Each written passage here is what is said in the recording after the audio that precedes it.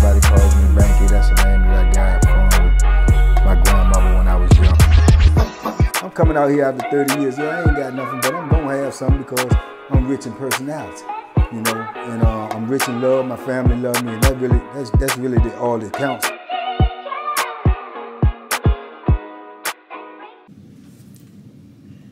Shout out to everybody out there on Team Banky Pound, man. I appreciate the love. I appreciate the support, man. We in here, man. We rolling, man. We rolling with these 33 years of prison stories, man. I'm just trying to bring y'all all these experiences that I had, you know, while I was incarcerated. So many stories, so many different characters, so many different episodes. So I'm just trying to bring them to you as they come to my mind. I appreciate all the support, man. I appreciate everybody who subscribed to my channel. I appreciate everybody who leave a like, leave a comment. I'm trying to tell y'all that means so much. You know, I try not to get discouraged because other people is doing what they doing and I'm doing what I'm doing, but I need this stuff to grow because I want this message to be spread out to everybody, man. So like I always tell y'all, tell a friend, man, to come over here and join this movement, man. We in the 50s, man. We like 56,700. We need to get up to 100K. We need to get up to 200K, and we need to just keep on going and keep on climbing until we get this message where it can be to everybody, man. The more subscribers we got, the more people that we can reach. So that's our goal, to get this thing out here to everybody, man. So TBP, man, stand up. Let's go, man. Let's rock and roll, man. I'm rolling with y'all, man, so y'all roll with me. This story right here, man, I was just thinking about, you know, going through the things in my mind. I just came up with all the things that I've seen over the years, man, in that chow hall. And what we call the chow hall is the kitchen, man. That's the kitchen. That's where we go to eat. That's where you mingle with other people from different blocks, from different buildings and everything. So it's more or less like a congregation, man, where people that you don't usually get to see or you don't usually get to deal with, that's who you get to deal with when you go to the kitchen, man, when you go to the chow hall. So, man, I've seen so many things jump off in that chow hall, man. So many things happening there, man. It's just, it's a crazy jump. And to me, it's more like, it's like a death trap, man, for real, because of the simple fact that it was so much stuff popping off in the kitchen that they start locking the doors. Once they get everybody in there, a certain amount of people where all the tables is filled, they'll lock the doors. They'll have officers on the outside of each door, the door that you come in, the door that you exit, and they'll have officers out there on each one of the doors on the ready, and then they have officers out there on the boulevard in case something pop off. They can basically have a confined environment where there's not that many people where they can control. Because if they just left the doors open and something pop off, dudes can run from the other kitchen. There's two kitchens side by side. Mostly on all prisons, there's more than one kitchen. It's like side by side kitchens. They put people over on this side, people on this side. So they will have it like that, whereas they have the doors locked, because if they leave the doors open and something pop off and your homeboy in here getting beat up, getting drugged, getting something happen to him, all the dudes can hear about it, come running over there and come in. But when they got the doors locked, they kill all of that. So they start locking them doors, and when them doors is locked and something pop off in there, then, you know, you on your own. You know, basically the same way you are in prison. You on your own. You really can't rely on nobody but yourself to save yourself, you know. And in that kitchen, man, it goes down. You heard me? I'm talking about it goes down in that kitchen, man. Because people would get in there, or people would have a problem with somebody. Someone will owe them money, or dudes will have beef, or they'll say, well, man, come to the kitchen, man, let me holler at you. So they'll come over there to the kitchen, and they would sit there and try to, you know, fix their differences or talk out what they got going on. Or if it's a debt, dudes be over there talking about, man, what you owe me, da da da da, you ain't paid me, you supposed to pay this time, blah blah blah. And usually, man, if they don't get the right answers, man, bang bang bang, or yeek yeek, it jumps off. You know what I'm saying? So I done seen so many things in that kitchen. And, you know, as I've told y'all, years and years and years I ain't going in that kitchen. The only time I really went in the kitchen was when I was going over there to do some of the same thing. Meet somebody, confront somebody, holler at somebody that just got on the compound that I haven't seen in years. They said, man, tell Bank come to the kitchen, holler at me, something like that. Other than that, I wouldn't even go over there because of the fact that the food was garbage. The smell in the kitchen was horrific. They actually had what do you call them things? Insect zappers in there.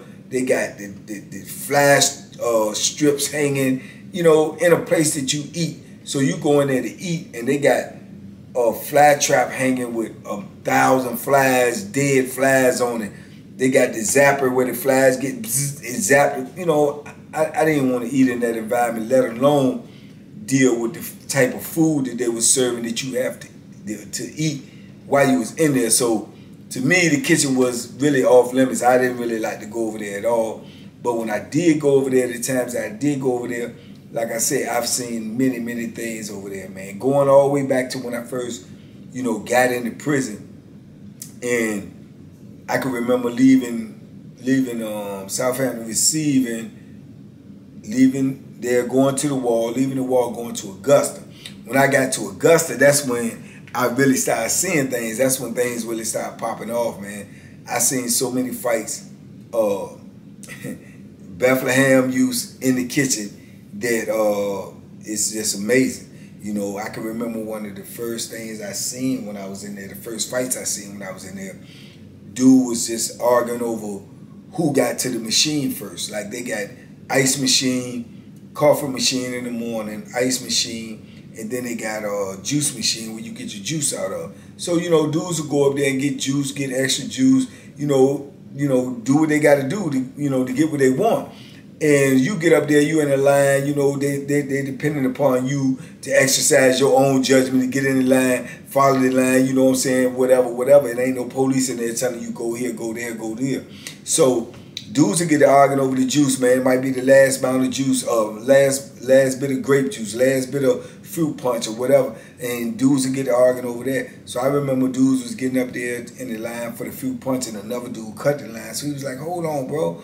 You know what I'm saying? I'm in front of you, man. What you doing? He was like, man, it ain't nothing but some juice, man. This steak juice. Man, don't be arguing to me about no juice. That's all he had to say. Dude just dropped his cup. Boom! Took off on him. They rumbling. They rumbling in the kitchen. When they get to rumbling in the kitchen, man, somebody will call the code. They'll call the code, man. They'll unlock the doors. They'll let all the police come flooding in, and they'll come in and try to break the situation up.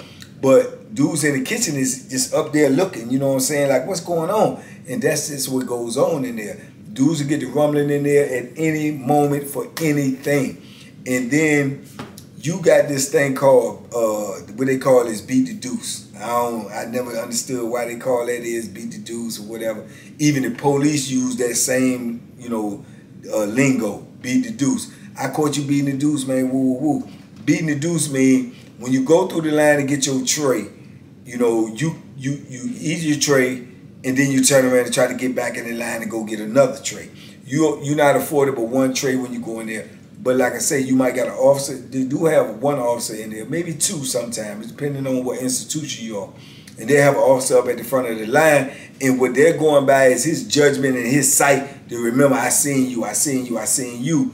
And, you know, that's not, you know what I'm saying, always accurate.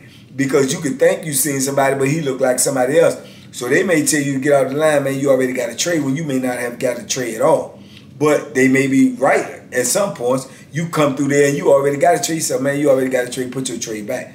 But dudes will buck on that, man, they ain't got no tray, woo-woo, and take the tray anyway. Now what they're supposed to do is just go ahead and write you up and give you a charge.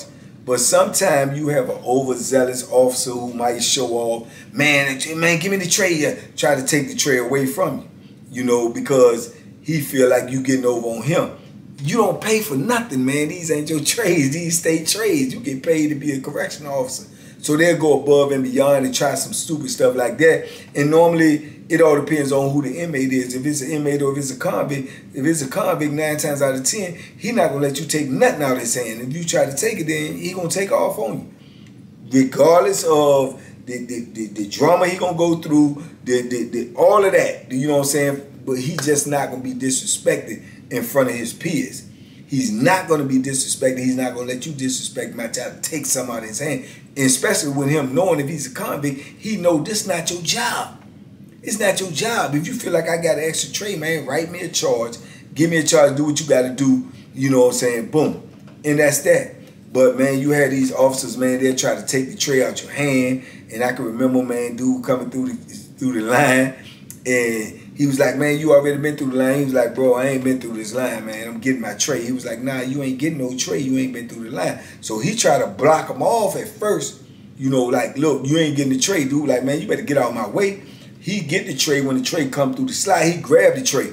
Officer grabbed the other end of the tray. He said, man, you ain't getting it. He said, man, get your hand off my food, man. You know what I'm saying? He said, man, you ain't getting no tray. You already had a tray. So they tussling over the tray. And next thing you know, bam, bam, he take off on the officer. So the officer, this officer in particular, started fighting back. So they in there rumbling. I mean, they getting it in. They just rumbling all in the kitchen. So the kitchen people call it code, say, you know, 1033 code blue. That means, I guess, is a police is involved. So they come flooding in there. They rumbling in there. They get up in there. They jump all on the man, tussle with him, try to get him subdued. Then they start doing all the extra stuff, trying to hit you when you down, you know, grab all on you, bend you all up. So then dudes in there watching that. And sometimes dudes, you know, this early in my bit, this one dudes had camaraderie. This one dudes was about it. They like, oh, no, y'all ain't gonna do that. So dudes start getting up there. You got a potential riot situation. You know what I'm saying? It'll be a potential riot situation when you do that type of stuff, when it's police versus convict. And they ain't gonna let you do that. So usually when they try to do all that slick stuff, try to beat you and get you some extra punches in on you, they'll do that when they got you away from the masses, the rest of the population. Because when they do it in your plain eyesight, man, dudes usually gonna buck on that, because dudes gonna rationalize, look, that could be me. I want people to come to my aid. What's up? What's up? So, you know, when dudes got up and start, you know, making their voice known that they ain't going for that, then, you know what I'm saying, they sliding up. Oh, y'all back up, back up, back up. They'll call more police. And next thing you know, you got 40, 50 police all in the chow hall, all in the kitchen. But while all this going on, while you tripping, dudes will get up and go get back in the line again themselves and try to beat the deuce. You know what I'm saying? All for this garbage that they feed. But it all depends on what they got. You know what I'm saying? Because like I said, over the years, they done had some many rides, man. When I first went into prison, man, like I told y'all many times in other stories, man, they had good food when we first went into prison. And they supposed to always have good food, because they get a certain type of money a year to feed us, you know, from the state. And the food that they order, you know, be really good food. But what they do now is they take that food and they serve it in the staff kitchen. In the garbage food, the non-edible food, they serve to us, when it's supposed to be the other way around. These people are coming off the street, they coming from work. The food that they eat is supposed to be what they bring in themselves or whatever the staff have to feed them, but they get all the good food, man. When I first got into prison, man, they had steakums, fried eggs, scrambled eggs, real hamburgers, real soybean burgers, you know, just anything you could think of, real potatoes, mashed potatoes, french fries, fried chicken. You know, they had all of this stuff because that's what they put their order in for, and that's what the state pay for. But then what they started doing is taking that food and feeding it only to the staff members, and feeding us all the bulk meat, the sour fruit, the spoiled vegetables, all of this garbage, man. When you go in there and look at your tray, the tray dirty. You know, like I said, you got fly traps up here. The tray stink, the food stink. It looks unedible. It's just, to me, it was disgusting. You know what I'm saying? I long ago stopped eating it. It was disgusting. You know, but like I say, that's over time it just changed. They started doing that. But yet at the same time, when we get some visitors, if somebody's coming in from out of state or somebody coming in from Richmond, the head office or something like that, they'll immediately change the menu. Usually they'll put the menu out, or the menu will be out for a whole week, and you can look at the menu and tell what they got over there every day, breakfast, lunch, and dinner, you know. But when you know when there's somebody coming there, there's a big wig, because they'll change the menu. Now we'll go from having you know, garbage all week or every day, to now breakfast we got fried eggs and bacon with sausages and pancakes. Man, we never get that. You know what I'm saying? We never get that. So when they got that, and then for lunch, they might got corn dogs and French fries and all this and all that. We don't never eat. We never eat like that. So when you see that on the menu, you know either somebody's coming in there that's a big wig, or either it's a holiday. You see what I'm saying? So they'll do that just to throw them people off, because them people gonna come in, they're gonna walk around, they're gonna evaluate the prison, they're gonna evaluate the kitchen, they're gonna evaluate the blocks, they're gonna evaluate everything. So when they see the menu or they walk in the kitchen and they see you eating this type of food, it gives them the false impression that that's how we eat every day, when that is far from the truth. But that was first telltale sign that I knew that these people be playing a lot of games and they be doing a lot of stuff that they don't supposed to be doing, and they be getting away with it. And so it's like, when you get on a prison that's new, usually you gonna get all of that good food. You gonna get that type of food because they new, and they're gonna serve you that type of food until they get in the comfort zone or until they get the prison in order, and then they're gonna take that food and move it over to the staff side and start feeding us, you know, the bull jive. And that's what it always be. So like I say, when they do have something good, man, it can cause a lot of problems, because they may have 60, 70% of the people that go to the chow hall to eat every meal. You know, the rest of the people eat out of their cell or eat out of commissary. But when they know they got something good over there, or somebody coming that day, then you might get 100% of the people that don't usually go to chow hall come to the chow hall. So they be overloaded. You know, they don't have enough food. They don't have enough trays. Now, that's one of the worst things that can possibly happen in prison when you're dealing with that food. If you have something that's going on that day and you got special people coming in, and you say you serving fried chicken, or you serving French fries, or you serving pizza, you see what I'm saying? If you serving that type of stuff and you're not prepared for the masses of the compound to come to eat, then you're going to have a problem. Because we have seen that over the years. People are coming there to eat because they got pizza on the menu and French fries. And they come in there to eat, but you might be the last block that's ordered to come in there to eat. Now, if you the last block, you get in there, they might get through half of your block, which might be 80-something people, but you might have 2 blocks in a chow hall. So you talk about 160 people, and turn around, they got 100 meals. You see what I'm saying? They got 100 pieces left. So when it gets to the end and they ain't got no more pizza or French fries, what they supposed to have for everybody else and the rest of the compound that ate, now you trying to tell 60, 80 people that they got to take bologna or cheese sandwiches. You know, nah, they ain't going for that, man. They ain't going for that. They gonna tear the spot up. Well, we ain't got no more. This all we got. Well, y'all got to go get it. You know what I'm saying? These are things that causes a riot. It'll cause a riot in that joint. And they've had riots over the years. They had a French fry riot on Buckingham, I believe, and they had a chicken riot. You know what I'm saying? Fried chicken riot. So those 2 riots alone, when I say riot, I mean they took over the whole compound. It's just a problem. Everybody's fighting. Everybody's bucking authority. Police is rumbling with inmates, convicts rumbling with each other. They ain't going to their cell. They ain't locking up. Weapons is involved. It's just like total chaos. Everything is going on crazy. So when that happens, man, then it's going to shut the whole compound down. It's going to shut the whole compound down. So they learn from that, and then when that did jump off the French fry riot and the fried chicken riot, then they stopped that in the system completely.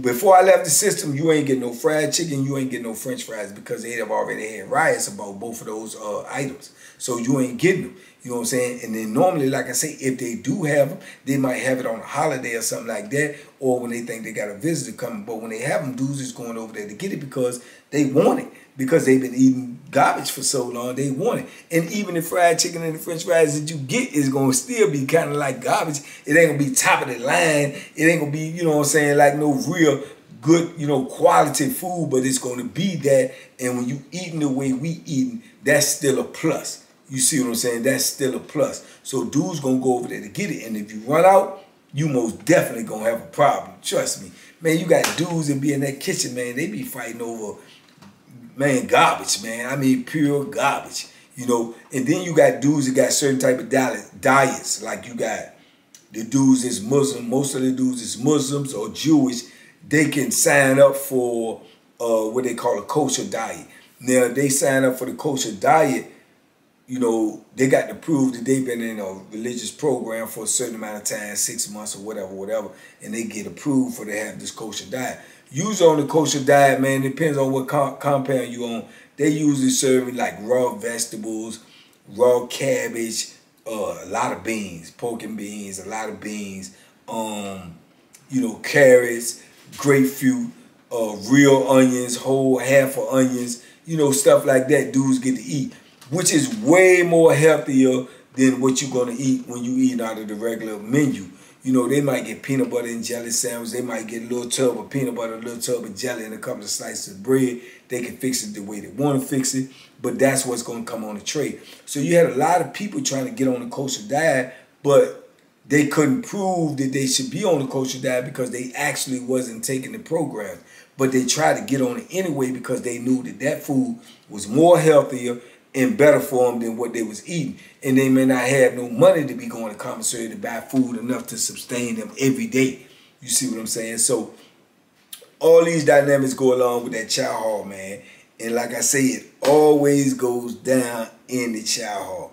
If you go over there, you better be prepared. And the thing about it is they're going to pat you down when you coming out of the chow hall. So if you go over there and you take that Bethlehem or you take a weapon, you got to hide it real good where as to you can beat the pat down, the shake down. And a lot of dudes do it a lot of ways, man. They might have something on them and they might have a dude behind them and a couple of dudes behind them, and they'll go through the shakedown and they'll wait and they'll try to peel off to the side so the dude can hand back off the junk to them that they had. It'd be a lot of things going on, man, but you never know when you're dealing with these type of situations because, like I say, when you in that chow hall, if you're not prepared, you might get late, man. And then especially when they came up with all these new prisons, these high-level security prisons, because now they got the gun in there.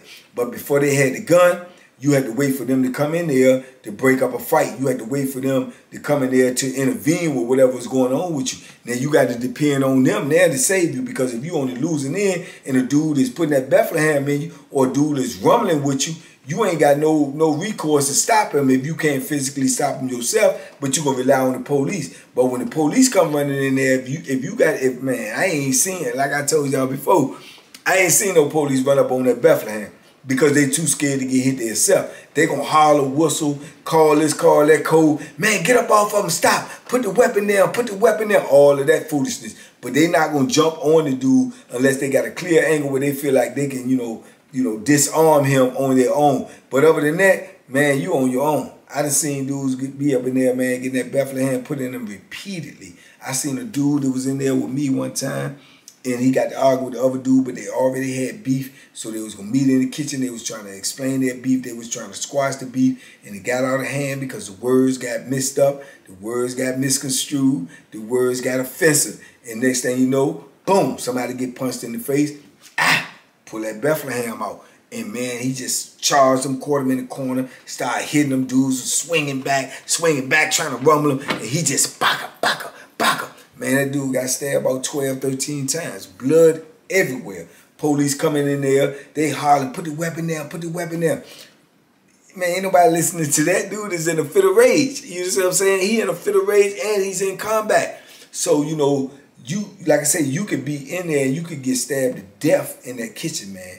You get stabbed to death, you get beat to death in that kitchen before somebody could come to save you. So you're going to have to be able to save yourself. You're going to have to be prepared for whatever goes on. When you go in that chow hall, you better come ready or don't even come in there at all. Because like I say, the doors are locked, you on your own. And it goes down. It goes down vicious in that chow hall, man. Anything that I have seen on a regular compound, on the population, I've seen that times 10 in the chow hall. Because dudes will make their move in the chow hall because they feel like they're in an isolated position. His homeboys ain't going to jump in, and, you know, vice versa. Because they're going to confront you, and they know them doors locked, and they know you ain't got nowhere to run, you ain't got nowhere to go to. You know what I'm saying? I've seen dudes get attacked in there, get to rumbling, they get scared, they get to running. You know, literally like kids playing tag. One dude on one side of the table like, man, no, that's it, that's over. This dude trying to get to him. I've seen dudes climb up on the table, man, while dudes eating their food. And dude get mad because you done climbed up on the table. Now you got another beef. Dude trying to rumble you, man, what you ate my tray? You know, because they ain't getting you no more food. So, I mean, like I said, it just be pure chaos. I never, ever felt comfortable in them kitchens, man. Never felt comfortable in there. Whenever I was in there, I was always on point. My head was always on a swivel because I know it goes down in there. You know what I'm saying? I remember being on there on Augusta, man, and I had a homeboy up there, man. His name was Madlock. And Madlock was really from Alexandria, Virginia, you know, but they call all that Northern Virginia, you know, Alexandria, Arlington, Maryland, D.C. They call all us Northern Virginia, you know, because most of the population is going to be Tidewater or Richmond or something like that. So they call us Northern Virginia because anybody that was from, you know, Alexandria on up, they was considered, you know, out of bounds. They D.C. dudes, or, you know, they all came up under the umbrella of D.C. So, man, we had this homie named Madlock, and Madlock was nice with this kickboxing. Now, you talking about back in the 80s, man, late 80s, 88, 89. But Madlock was known for this kickboxing, which kickboxing wasn't even seriously, you know, popular back then. But Madlock was known for it, man. He'd get out on the yard or he'll go to the gym and he'd be kicking that bag, man. Leg kicks, high kicks, and whatever. So he known to know this stuff. And he'd have put a couple of dudes in the dirt. You know what I'm saying? He'd have put a couple of dudes in the dirt. Dudes and tried them out on the yard because they always want to try it. They want to see if it's real or if it's just talk. Madlock them roundhouse kick dudes and, you know, hit dudes with karate moves or whatnot, and to hurt dudes out there on that yard and on that compound, so dudes know what his you know, his MO is. I can remember being in that joint one day, man, and Madlock was in the line, and you know, you be in this line going through the chow hall, going through the joint, you got to come up and turn, but they got the bars that separate the whole block where everybody eat it. So you got to come in. When you come in, you automatically in the line. Man, dudes be skipping their line so they can get through and then come back around, try to beat the deuce, depending on what it is. A lot of times dudes try to beat the deuce. I know at breakfast they're going to try to beat the deuce with eggs. If they got scrambled eggs or anything like that, they're going to try to beat the deuce. If they got pancakes or anything like that, they're going to try to beat the deuce. And on the evening time, man, if they got any type of fish, any type of burgers or anything like that, dudes gonna try to beat the deuce, because that's what I'm saying. They got to eat right there. And a lot of dudes be doing a lot of different things on the compound, man. They might be using drugs. They might be spending their money on send outs, anything. But they ain't got the money for the commissary, so they call them dudes tray monsters. They gonna come over there and they gonna try to get every tray they can to sustain their hunger, because they ain't got nothing at home in their box, nothing in they sell in their box. So dudes will be skipping in line, but some dudes will take offense to that. You know what I'm saying? They've been waiting in line for 10 minutes or whatever to get to the front. They don't want you coming and getting in front of them. That's even more time that they got to wait in the line. So, man, this cat coming in one day, he see his homeboys up in the line. He trying to slide up in the line to get up there with him, to get behind him. So he going up, and excuse me, and he going up. But when he get to Madlock, Madlock don't want to move. Madlock like, man, nah, man, I'm right here, bro. You gotta stay behind me. So dude like move your arm, but Madlock got his arm on the bar. You know what I'm saying? So he can't walk through unless he literally walk through Madlock. So he said, man, move, man. Madlock said, bro, I'm not letting you cut me in the line, man. I'm trying to eat, man. I've been in line for 10, 15 minutes. So dude like, man, you don't get your arm out the way, man, I'll beat you up in here. So Madlock turned around and Madlock looking at him like, you'll do what? And he must not have knew who Madlock was, or either his people, I fought them, because they should have told him, bro, this ain't the tree you want to be bargaining up. So man, Madlock turned around and asked him what, and he tried to swing on Madlock. Madlock slid out the way, bagged up, and kicked this dude straight in the chest. Boom! He fall back. He's stumbling, hitting other people because dude's in the line. So now dudes start scattering, getting out of the way because they see what's going on. So dude, Madlock jump over the rail so he could be, you know, have more room. He out there on the power floor. So when dude get up, he dip and come up under the rail, come up out there, tell him, so what's up? What's up? So he tried to charge Madlock. Man, Madlock did a roundhouse kick and kicked this dude. When I tell you dead on the button, I mean dead on the button. Bop! Knocked him, slam out. One kick, roundhouse kick. That was his patented move. knocked him out. So he had his homeboys in there, they like acting like they want to do something. So Madlock turned on them, tell me, so what's up? What's up? You know, so now the kitchen in the uproar, everybody standing up, eating their trays, now standing up because, you know, dudes ready. Dudes don't know what's going on. They don't know what's going to pop up. Dudes trying to eat their food because they'll come running in there too when there's a commotion like that, and they're trying to clear the kitchen. Whether you finish eating or not, they will clear the kitchen and you stuck. You ain't even got to eat your food, and it ain't like they going to let you come back to eat. So they come running all up in there, man, and everything like, what's up? Madlock holding these doors off. The police come running in there. Dude still unconscious. Knocked out from one roundhouse kick. So they come running in there, man. They see the kitchen workers, they pure, I mean, I ain't gonna say kitchen workers, kitchen supervisors, the people that work there for the state, they pure snitch. It's him. That's the one fighting him and him. Woo, woo, woo. So they point him out. They go over to Madlock. They a little cautious with Madlock because, like I say, they know him. Madlock had been on the Augusta before I got on it. So they already know him. They know what he about. They know his capabilities. They know he dangerous. So, you know, they go over there, get Madlock, man. They get the other dudes, man, that's arguing or whatever. They pick the dude up, bring him to consciousness, get him up, you know, drag him on out there. He's still woozy. You know what I'm saying? They take Madlock out, they take him out, and they clear the kitchen. You know what I'm saying? I wasn't even eating in there that day. I was in there talking to somebody, but this is something that I actually seen. But I've known Madlock to be out there on that yard and knock dudes out with kicks. I know Madlock to be in there in that gym, and they see him working on that bag, and they think he faking, and somebody say something to him, get dropped. Madlock was one of them dudes, man. He knew that stuff for real. He won't faking with it. And if you come up on him and talking that foolishness, he gonna give you the business. You know what I'm saying? They could have said that the young boy, man, his homies, I blame his homies, because they knew Madlock was about that work, and they did not tell that man. Madlock, man, hit that dude with a roundhouse kick, and later on we find out this dude's jaw was broke. He broke his jaw. You understand me? Madlock got locked up, though. He was in there for about 2 months. They put him right back on the yard. Because, like I say, when you on Augusta back in the days like that, just for a regular fist fight and you ain't used that Bethlehem, you ain't even going to stay in the hole that long, maybe a couple of weeks. 2 months is excessive, but they probably did that because he had history on the compound. And he had history of putting that work in. So, you know what I'm saying, they left him back there for 2 months, but they let him right back out on the yard, man. Then you had all these dudes acting like, oh, yeah, that's the dude did this and such, man. Like they going to get him. Madlock ain't tripping, man. Madlock ain't tripping. Madlock wait for that rumble, man. He wait for that beat. He live for that type of stuff. You got these type of dudes in prison, man. And you got these type of dudes that ain't to be played with. You can think they to be played with until you try them, or you see a dude, they say, oh, he know karate. Oh, he know how to box. Oh, he did. But you always gonna have the naysayers and say, man, he ain't built like that. And them be the ones that end up with missing teeth.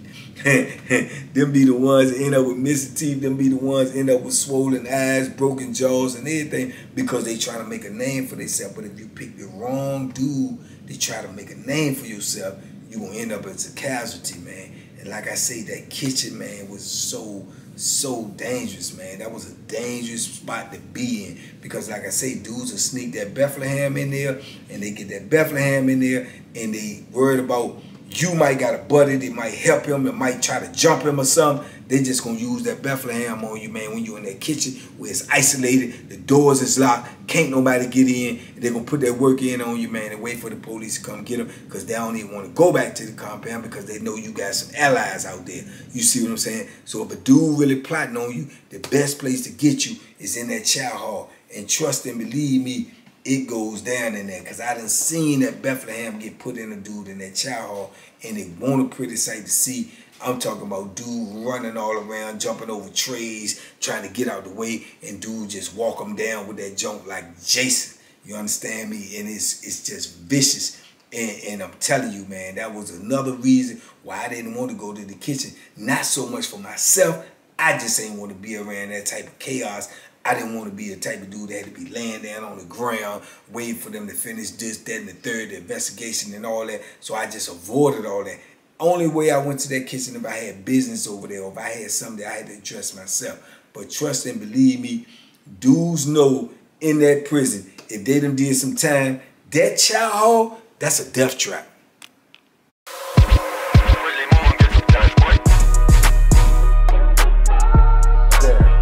The Banky special. Yeah. Pure deliciousness. Pure deliciousness, man. My name is Banky, man. Everybody calls me Banky. That's That's a name that I got from my grandmother when I was young. I'm coming out here after 30 years. Yeah, I ain't got nothing, but I'm gonna have something because I'm rich in personality, you know, and I'm rich in love. My family love me, and that's really all that counts.